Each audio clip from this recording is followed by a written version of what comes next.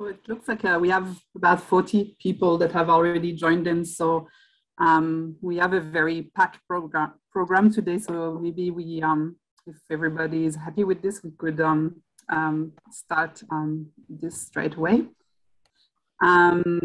So good afternoon, everyone. Thank you for joining us today. It's actually quite a glorious day in Canberra. So sorry that you're all inside. I hope you can go a little bit outside after.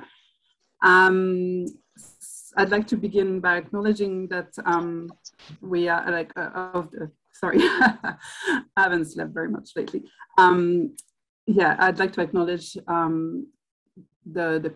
first to acknowledge country and also pay my respect to the custodian of the land on which I'm located, the Ngunnawal and Ngambri people, and would like to pay my respect to the elders, past, present, and emerging. And I'd like to extend a warm welcome to all First Nations that are joining us today, and also to every one of you who make the time to come and listen to this seminar. My name is Anik Tamasai. I'm research fellow at CAEPR. I'll be chairing the seminar today. So today's seminar is the short and troubled life and sudden death of the Community Development Program. So as I said, we have a very packed program, so I'm not going to go in great details with the bios, as they are already available in the description of the seminar. So today, to talk to us about this topic, we have quite a lot of great range of experts on the topic. John Altman will begin by explaining us the format of the presentation today, followed by Francis Markham, Elise, Klein, and joining us from Queensland, from Zoe, like the seminar will be concluded by Zoe Staines. And we'll be taking question and answer following the panel presentation. And if you have questions, please feel free to leave some in the chat, and you'll be able to ask questions to the panel, either the whole panel or individually following the presentation. Thank you very much. I'll leave you the floor, John. Thank you very much, Elise, and good morning and good afternoon to everybody on the Zoom. I'd like to begin by acknowledging the Wurundjeri traditional owners here in Melbourne, where I'm living. And I'd also like to acknowledge CAEPR for its leadership and some research, and so much research on Indigenous employment programs in recent years. Now, revisiting the title for the seminar, The Short and Troubled Life and Sudden Death of the Community Development Program, makes me wonder whether one might argue that the short and troubled life has been too long, and whether the sudden death that's planned for 2023 is sudden enough. It just really beggars belief that this program has existed now for 6 years. This seminar is part of a two-play act. The first act, as the epigram for the seminar suggests, to envisage a better future, we must start by properly looking at the past. A quote from Farah Dub Hoywala tells us what we look at today, the recent history of the Community Development Program, developed since 2013 with the election of the Abbott government. Today's presentation has 4 brief scenes. The second act, which is we're calling Guiding Principles for New Livelihood and Work Program Remote Indigenous Australia, will also have 4 brief scenes, and is scheduled for a fortnight's time, when the first Senate report on a new program named the Remote Engagement Program by Minister White will be available. Now, the research that we report today was instigated by Zoe Staines in April this year.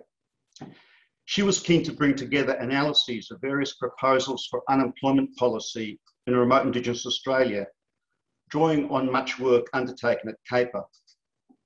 Little did Zoe know how prescient her proposal was, as in the May budget context, Minister White announced the abolition of the Community Development Program from 2023 and the co-design of a new program to replace it. Very quickly, we organised a small workshop underwritten by Zoe at the Australian National University in July, where the four of us presenting today were joined by Mike Dillon, Will Sanders, John Quiggin, and most importantly, Lisa Folks, who had completed her PhD on transformations of labour market programs for remote living Indigenous people at CAEPR in 2018. I personally would like to acknowledge a huge debt to Lisa. I've learned a lot from her thesis, research, and from our collaborations. Subsequently, the four presenting today co-authored a paper, Guiding Principles for a New Livelihood and Work Program in Remote Australia, quickly published by the Australia Institute in August.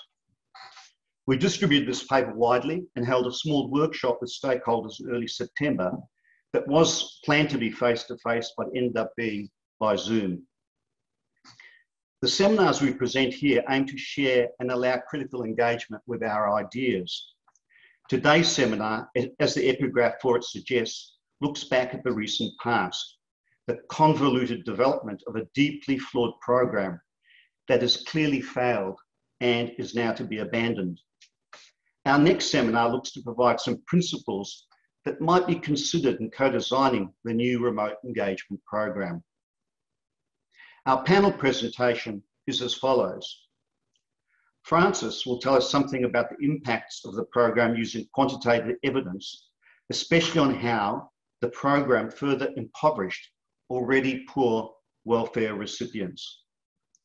Elise will look at the purported logics of the program and its links to broader punitive neoliberal approaches that are arguably racially discriminatory.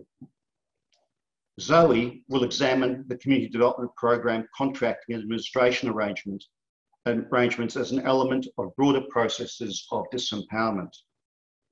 And I'll begin by making a few brief comments about the politically fraught development of the Community Development Program from 2013, its operational contradictions and negative impacts. When the Abbott government was elected in September 2013, it came in with an election commitment to revive work for the dole and a strong ideological commitment to mutual obligation. Mining magnate and philanthropist Andrew Forrest was engaged to review Indigenous employment and training programs. In doing so, the incoming government overlooked Forrest's earlier efforts in this arena 5 years previously, when he devised the Australian Employment Covenant that was to employ 50,000 Indigenous people in 2 years as an element of closing the employment gap. The Australian Employment Covenant failed. Forrest undertook his review, assisted by Marcia Langton, Alan Tudge, staff from the Department of Prime Minister and Cabinet, where Indigenous policy was now located, and the Fortescue Metals Group, his Minderoo Foundation, and other private sector banking and consulting experts. His report, Creating Parity, was released in August 2014. The report went well beyond its terms of reference. It linked high levels of unemployment and welfare dependence with social dysfunction and sought to establish a framework to discipline the behaviour of the Indigenous jobless in remote Australia. This ramped up a trope focused on agency, that individuals were personally responsible for their dire circumstances, a trope that was fashionable among many reformers in recent years and had gained much traction with conservative politicians. Much was influenced by the advocacy of Noel Pearson since 2000 to eliminate welfare poison and right-wing imported paternalism of people like Lawrence Mead and the behavioural economics of Cass Sunstein and Richard Thaler. Most controversially, Forrest recommended that full-time work for the dole activities from day one of unemployment will keep people active. That's a direct quote, and recommended a healthy welfare card where all income would be quarantined to ensure that those on welfare would not be, and again I quote, an easy target for those peddling drugs, illegally sold alcohol, and gambling. Creating parity was heavily critiqued in a CAEPR publication, presenting 13 academic perspectives on the report. This was compiled by Elise Klein and published in October 2014. It was ignored. Instead, Minister Scullion launched the government's response to Forrest, the Community Development Program, in December 2014.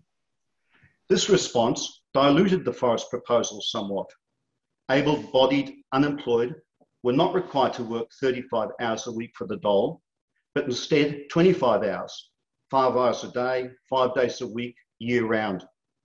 This was a great deal more than the 15 hours required under the immediate predecessor program, the Remote Jobs and Communities Program. A punitive disciplinary regime based on penalties was put in place to ensure the unemployed met their mutual obligations. Incomes were quarantined. The only means of escape, panoptic state oversighting, was to get a job, which was deeply problematic in places where there are either none or far too few. Elsewhere, I've referred to this program as the most destructive employment program imposed on remote Indigenous Australia in the modern policy era. When it was first launched, I termed it incoherent and inadequate. It was also riddled with destructive contradictions, some of which I'll outline. First, while it was called the Community Development Program, it mainly targeted individuals. The community development component of its immediate predecessor, the Remote Jobs and Communities Program, was dismantled. Second, like its predecessor, it was unclear if this was a program targeting the unemployed or the Indigenous unemployed. If the former, why was it an Indigenous-specific program? Over 80% of the participants were Indigenous. In some of the program's 60 regions, nearly 100% were Indigenous. Third, the Community Development Program looked to morally re-engineer the unemployed through harsh workplace discipline and checkbook paternalism. But its penalty regime impoverished the very families income management was designed to assist with healthy living. Fourth, the only option the program offered most participants was 25 hours work for the dole at about $10 an hour, half the minimum award wage.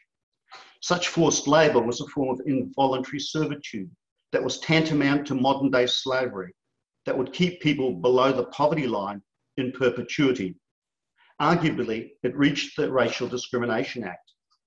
There is a living case against the Commonwealth being run currently by the Nanyatjara. And in my view, it breached Australia's Modern Slavery Act passed in 2018. A paradox, given Andrew Forrest's globally renowned anti-slavery walk-free foundation. Fifth, while nominally designed to be non-discriminatory, effectively, the program was regionally, racially discriminatory.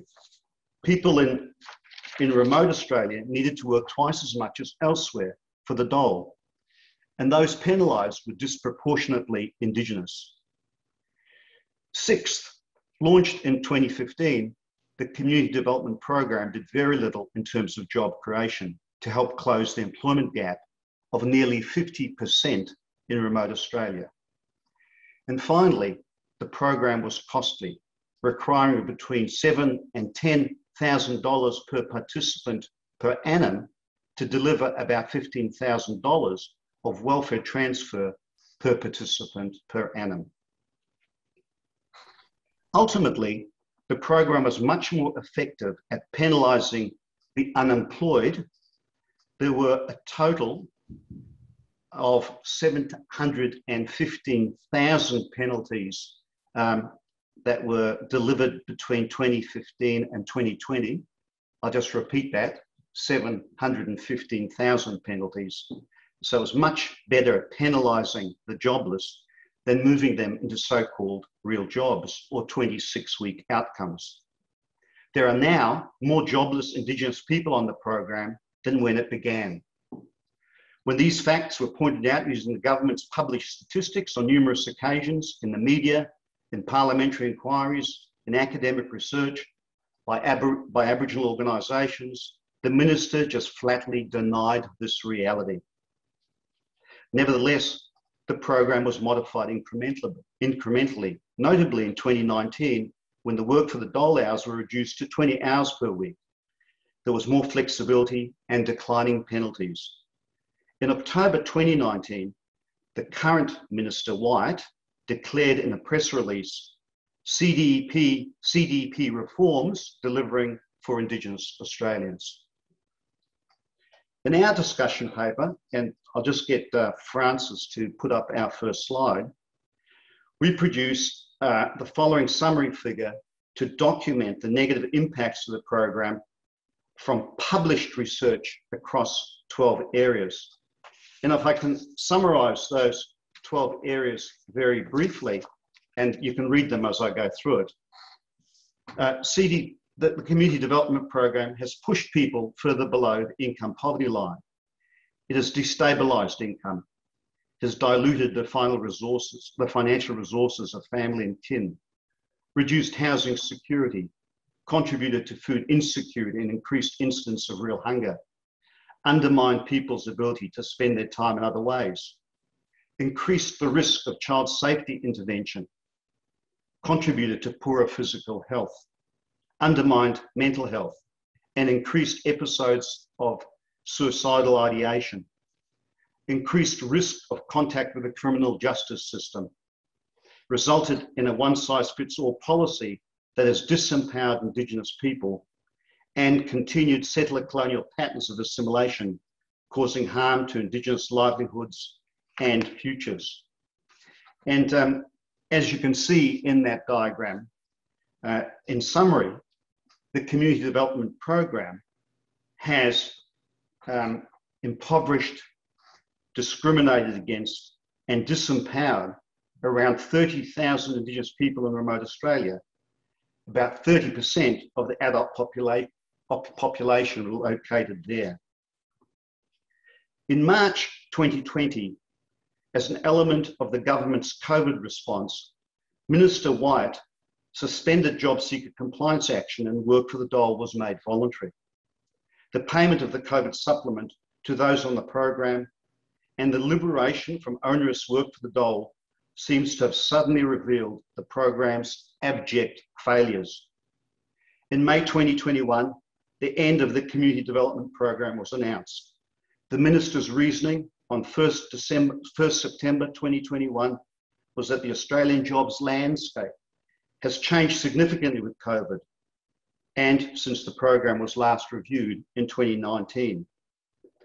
Now, in apparent accord with the National Agreement on Closing the Gap, it is time for new co-design measures to replace CDP with a remote engagement program.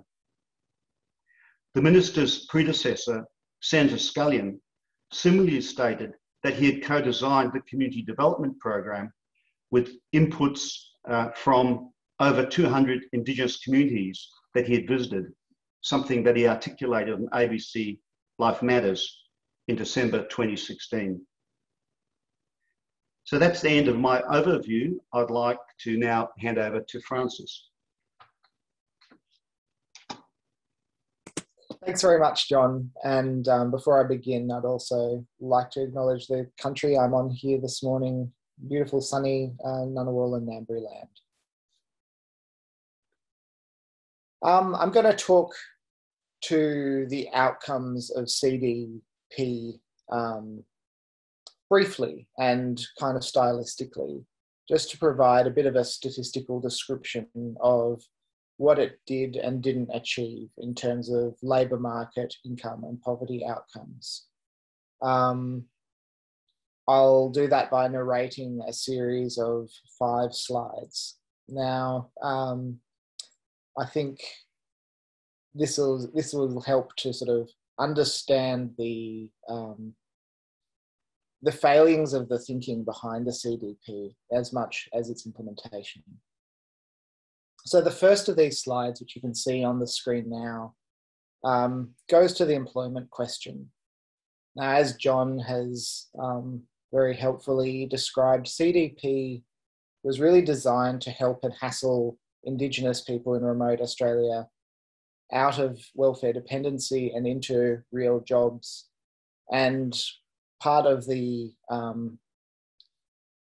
thinking behind that was that if people were given training that wasn't training for training's sake, if people were provided with placements, if people were most of all incentivized into taking jobs because being on part of CDP activities was onerous and difficult in itself, that this would leave people to essentially exit the social security system and start taking up jobs in the open labour market. Now, CDEP really has to be part of the conversation about CDP to some degree, because a lot of the thinking behind CDP was, in a sense, a reaction against CDEP. And for those of you who's with a shorter policy memory in this area, CDEP was many things, but one of the things that it did was provide at its peak, around 37,000 jobs to Indigenous people across Australia, the bulk of which were in remote parts of the country.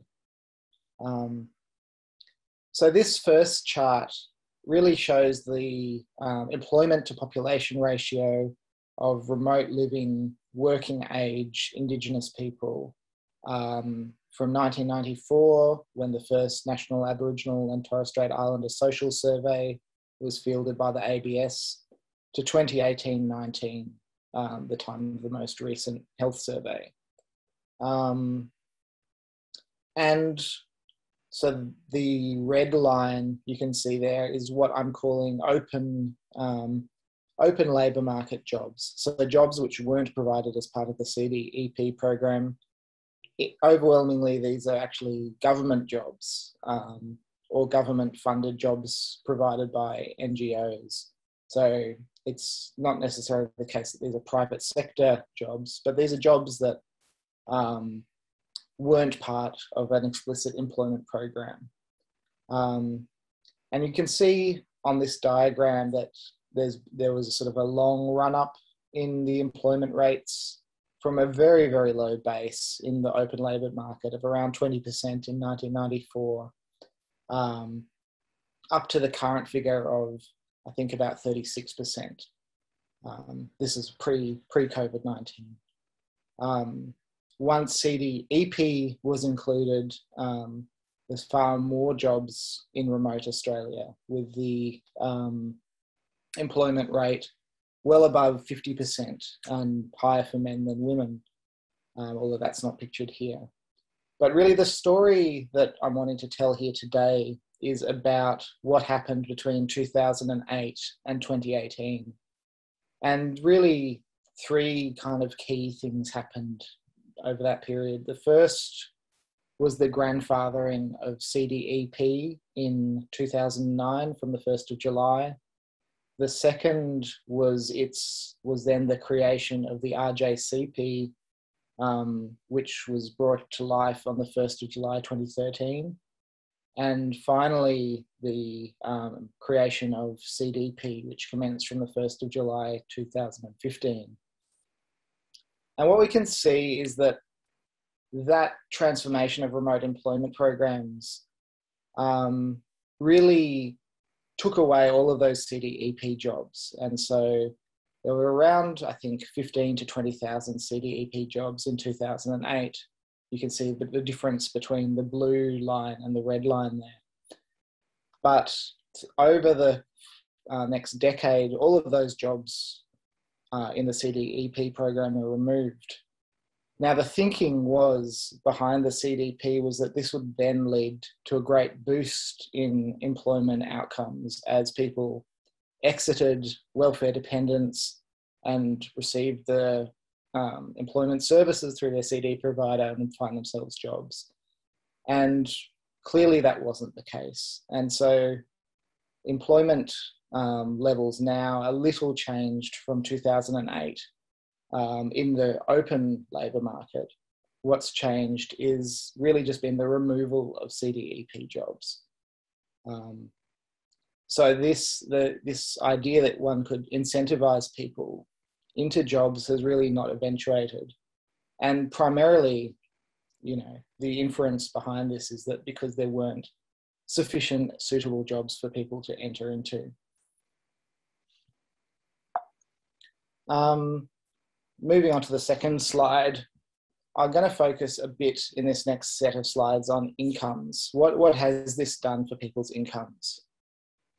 And I'm going to demonstrate that the transition from CDEP to CDP has really dramatically lowered people's incomes in remote Indigenous Australia, and talk a little bit about the reasons for that. And one of the primary reasons was this transition from CDEP to CDP saw people moving from a program which allowed them top-up payments to essentially the standard unemployment benefit, be that New Start or Job Seeker. And so this chart again shows median in real weekly gross personal incomes for people in remote Australia in 2008 and 2018. The first data point on that slide shows the median income for employed CDEP workers in 2008 and demonstrates that most CDEP workers received about $330 per week. Now that was a combination in most cases of top-up payments on top of their standard CDEP wages. Top-up payments were essentially extra hours that CDEP workers could optionally and usually did work from their CDEP provider. And that provided up to around $100 per week more in 2008 when you compared people in remote Australia who were on CDEP to those who were on the unemployment benefit. This is a fairly consistent finding. John Altman and his collaborators showed a similar effect in 2002 in a paper that they published in 2008. Unemployed workers in 2008 received the equivalent of about $250 a week in current money. And what's really happened since then is that with the removal of CDEP and the introduction of CDP, which only pays the rate of New Start or Job Seeker, people's incomes haven't really shifted at all. And so those who are on CDEP receiving close to $350 a week in 2008 are now by and large on CDP receiving around $250 a week. And that's a huge hit to people's incomes. That's, $100 out of $350 a week. The other element that's hits people's incomes with CDP has been the penalty regime. CDP participants are around 55 times more likely to receive a serious penalty for breaching the requirements of the CDP's work for the dole and other mutual obligation requirements than people in the mainstream job active program. Most commonly, these sort of penalties are no show, no pay, which unless there's an adequate excuse provided, means that people lose about 10% of their fortnightly income. But if participants have 3 of these no show, no pay penalties within 6 months, then they're likely to be hit with a suspension or a serious penalty, which suspends people's income for 8 weeks, which is a huge amount of time to be going without income support. And so you can see here that when CDP was introduced, replacing the RJCP from the 1st of July 2015, there was a huge run up in the volume of penalties.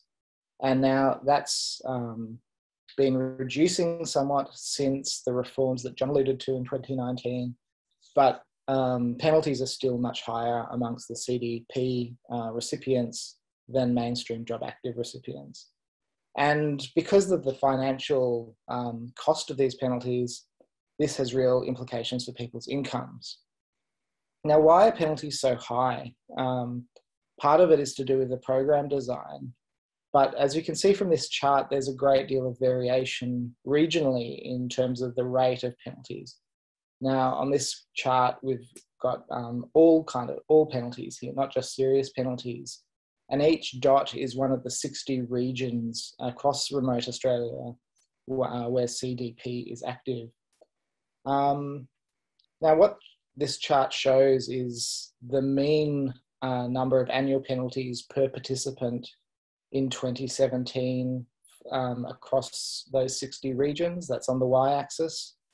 You can see that in one region, almost 18 penalties per participant per year, whereas in other regions, the penalty rate is very low.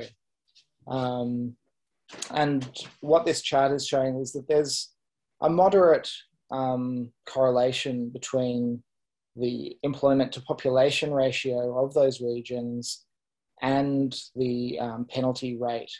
In areas where there's higher employment, generally these are larger regional towns where there's essentially more jobs going, employment rates are substantially lower, while in areas where employment to population ratios are very low, where there's very few jobs available, penalty rates are much higher. And what does this all mean for people's livelihoods, for people's ability to earn an income? What we can see using census data is that in remote, and especially very remote Australia, Indigenous poverty rates rose substantially between 2011 and 2016. This bar chart divides up Australia into remote and very remote, and shows the progression of poverty rates calculated according to the 50% OECD poverty line. What we can see, especially in remote Australia, is a very big jump between 2011. If you cast your mind back to that first slide in 2011, CDEP was still yet to be grandfathered. And by 2016, CDP was in place. And so we can see that that introduction of CDP has increased Indigenous poverty rates substantially. Now I'm going to hand over now to Elise Klein and go and quiet that baby. Thanks, Francis. Multitasking as usual. Thanks a lot. I also want to acknowledge that I'm here on the unceded land of the Ngunnawal and pay my respects to elders past and present. I want to talk a bit about some of the logics underpinning CDP. And in front of you on that screen is the theory of change that was extracted thanks to Lisa Folks, who got this under FOI. There's a lot going on in that theory of change of CDP, but you'll see there that it's talking about a reformed JCP, which then moves into the CDP. And I've circled two sort of main pieces that I want to address. The first is around one of the key assumptions around the ways in which individual behaviour is a major assumption and a major focus area of CDP. So the assumption is that changing Indigenous behaviours to get people job ready.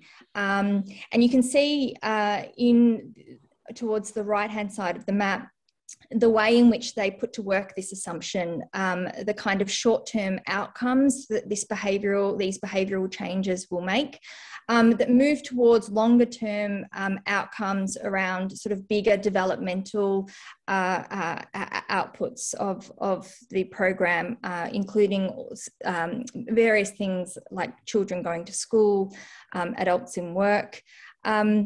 And this is important because job readiness has been seen as a plank in long-term development goals for the settler state, noted here, but also in Our North, Our Future, the white paper on developing the North Australia, but also state development documents such as the WA's Regional Reform Roadmap following Abbott's declaration of closing communities due to what he called lifestyle choices.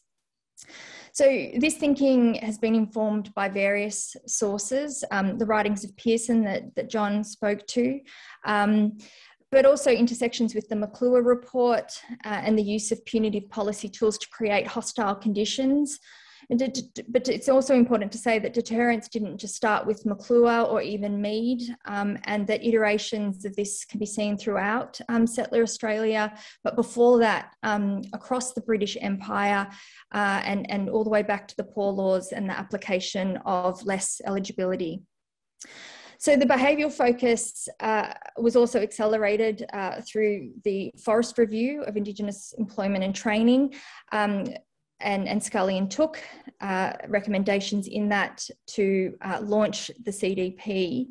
And Forest's push was that any work was a freedom for Indigenous people, and that behaviours needed to be set appropriately so that people would take up work. So in the Forest Review, you saw other proposals too, such as what he called the Healthy Welfare Card, later implemented as the Cashless Debit Card. But as Kirralie Jordan wrote in response to the Forest Review back in 2014, setting up the debate in this way is fundamentally flawed.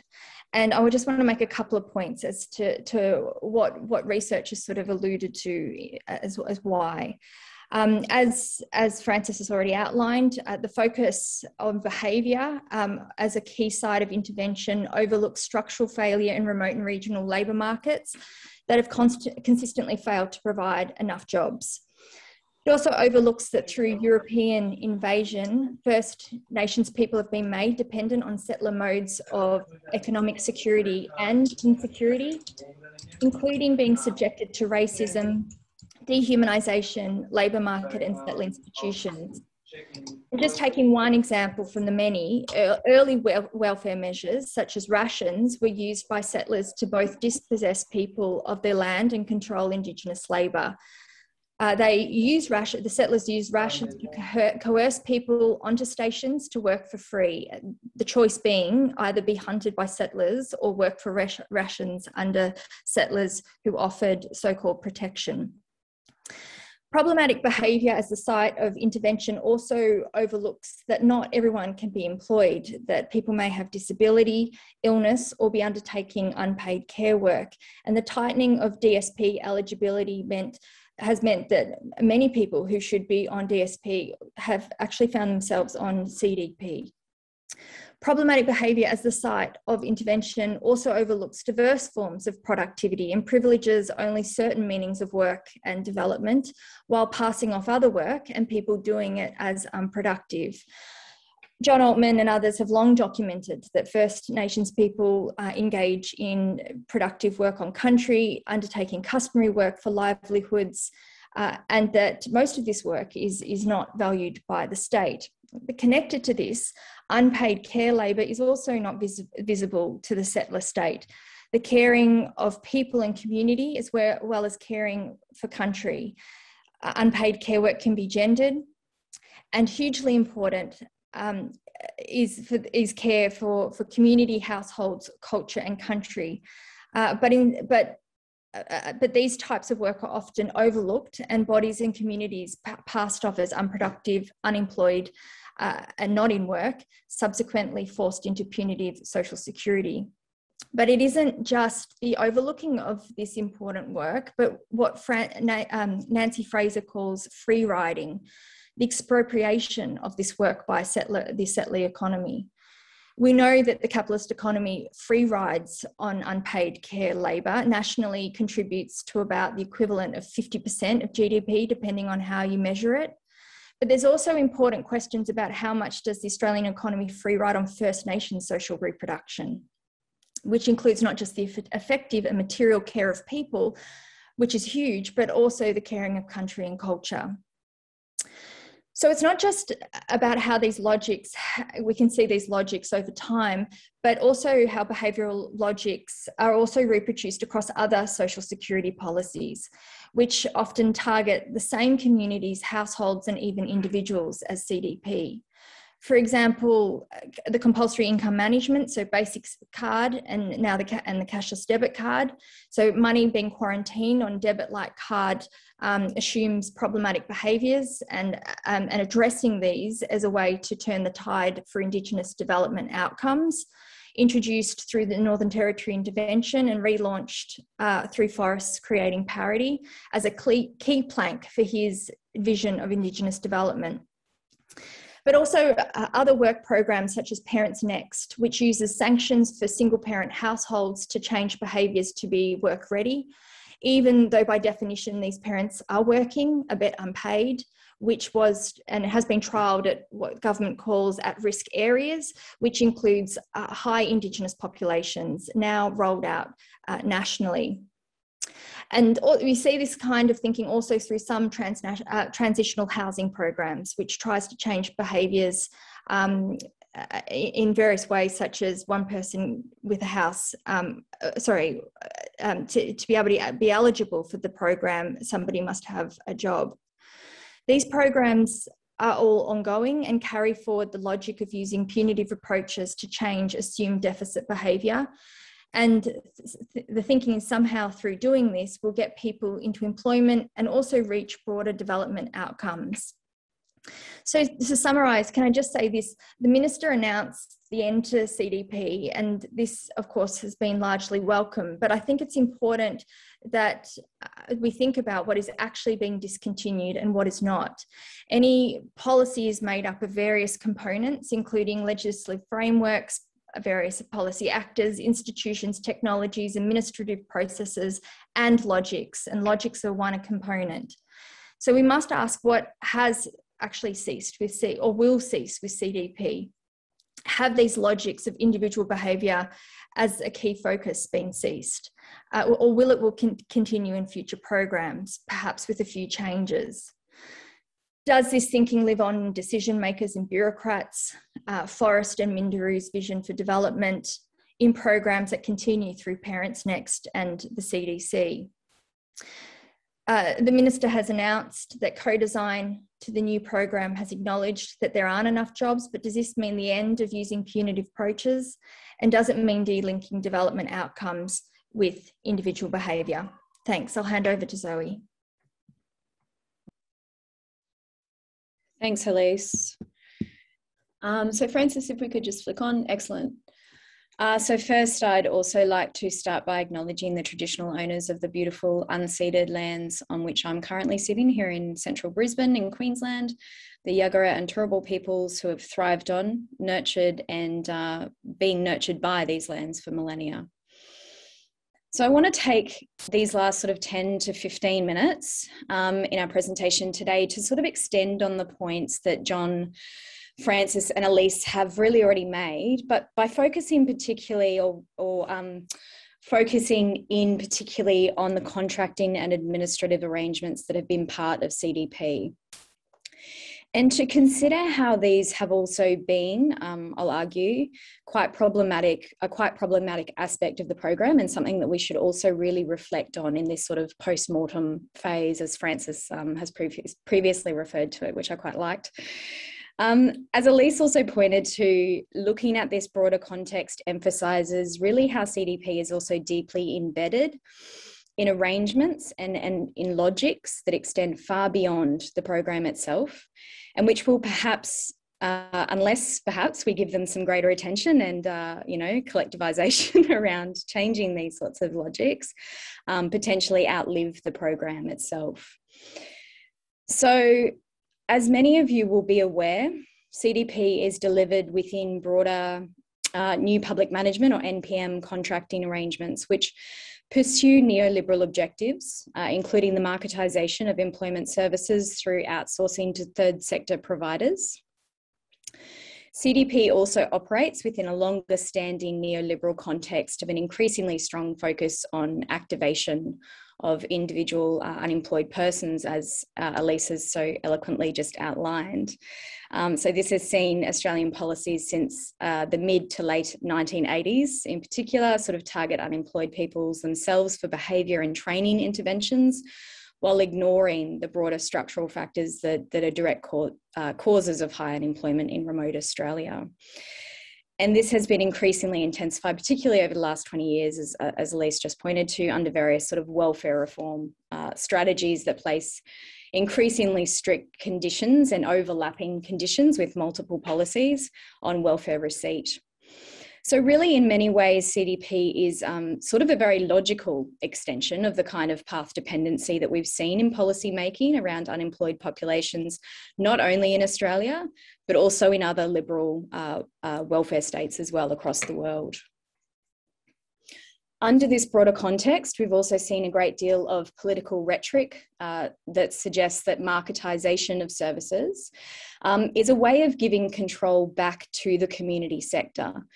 Under CDP, for example, the word community has been repeatedly used, most obviously in the renaming of the program, repeatedly used as a rhetorical device to insinuate community design and control, where the reality is, I'll argue, much different to that.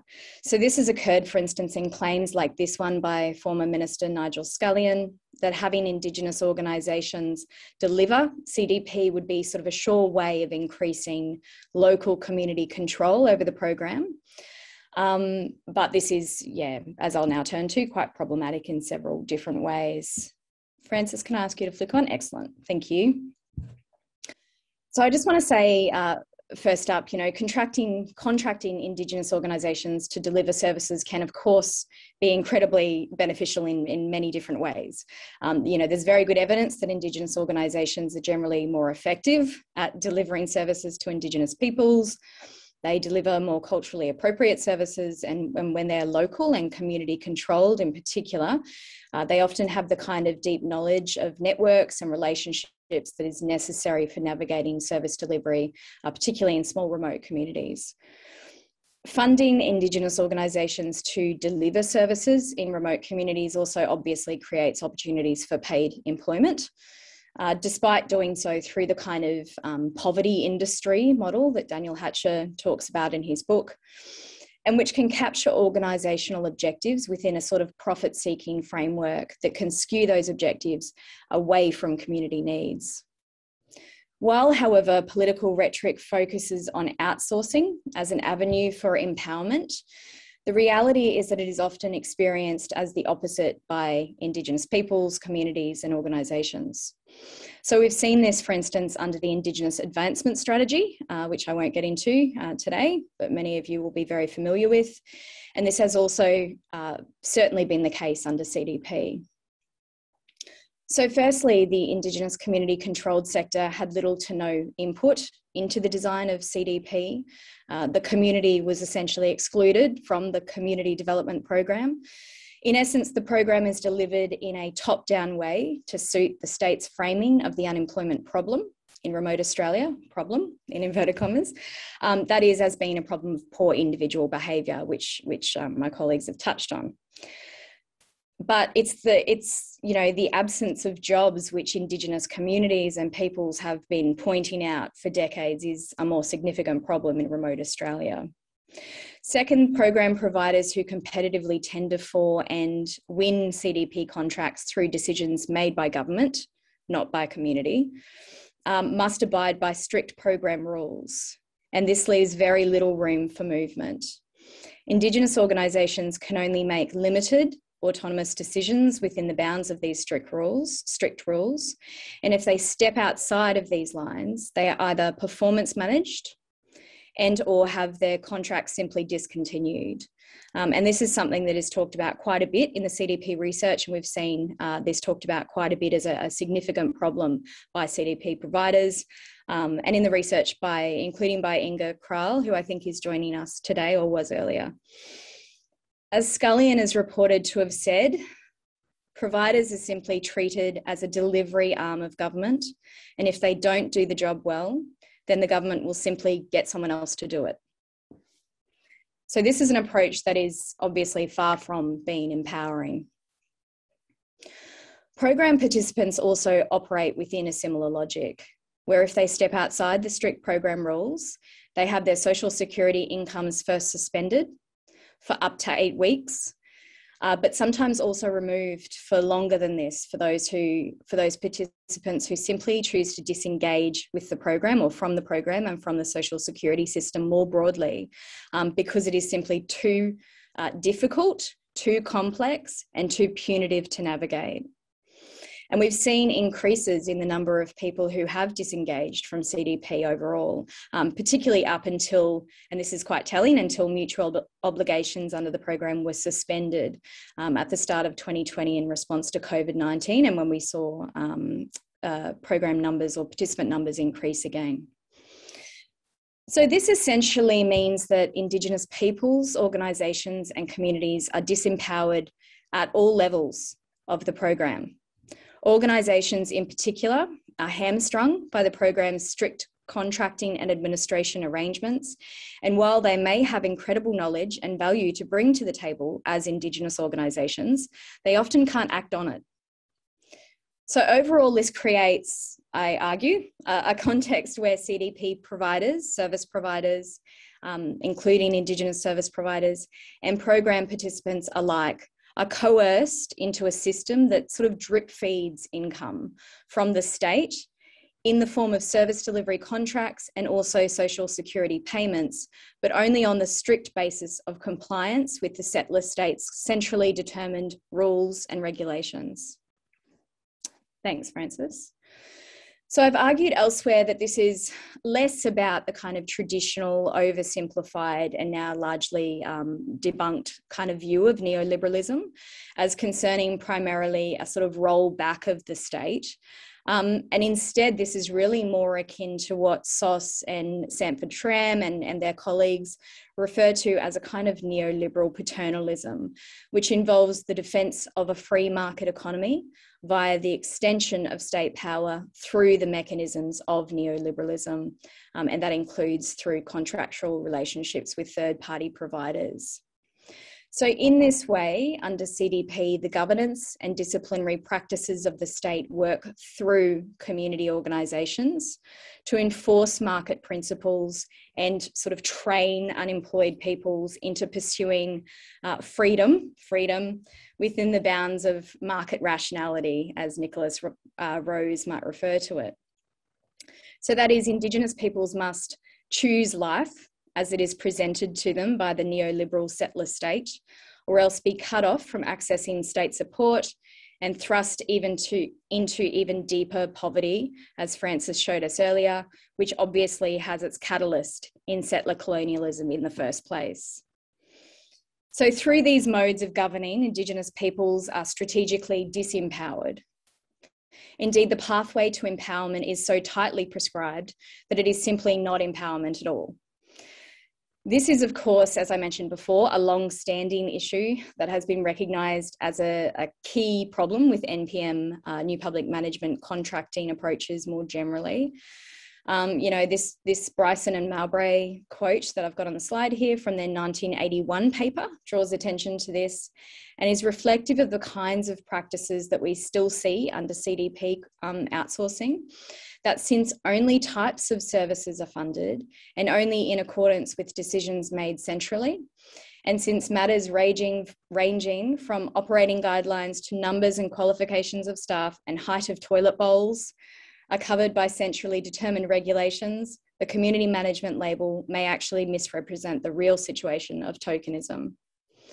Bryson and Mowbray also draw on an earlier 1977 paper by Jones to quite nicely, I think, describe the term community as a kind of aerosol word because of the way, the hopeful way that it is sprayed over deteriorating institutions to give the impression of community ownership when the reality can be far different. So as I said earlier, CDP is simply a more punitive but nevertheless logical extension to the kind of path dependency that we've seen in policy making around unemployment over the past couple of decades. The inclination for government to sort of spray the word community around and see what sticks as a disguise for these kinds of disempowering arrangements has also been a part of a longer standing trend, as Bryson and Mowbray referred to in their 1981 paper, and then again in their 2005 revision of their earlier argument, and as others like Philip Mendes down at Monash have also argued in relation to other aspects of Australian social policy as well, including income management policies. So this really draws attention though to the need for us to not only focus on the details of CDP and its programmatic failings, but also on this broader context, which is overwhelmingly experienced as being disempowering and very, very harmful. We need to keep asking what this means for life after CDP, how a future policy might avoid being trapped within this broader logic, and how those who are invited to participate in the ongoing so-called co-design of a new program can push up against this incredible path dependency that's been seen over recent decades to instead create a context that is more empowering of Indigenous peoples, communities and organisations rather than being the opposite, the exact opposite. Thank you very much. I'll throw it back to you, Anik.